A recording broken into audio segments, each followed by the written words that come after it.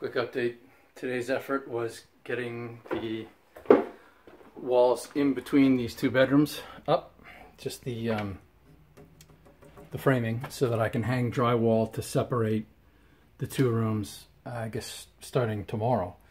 And once the two rooms are separated by a sheet of drywall on either side, it doesn't matter, then that means that I can somewhat control the level of dust that gets in here, which means I could, if I had to, move in this state before mudding.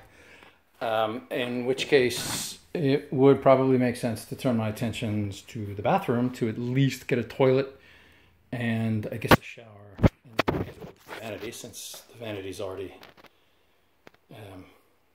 I mean, a rough version of a vanity is ready to go. So, we'll see. I may be learning plumbing in the very near future.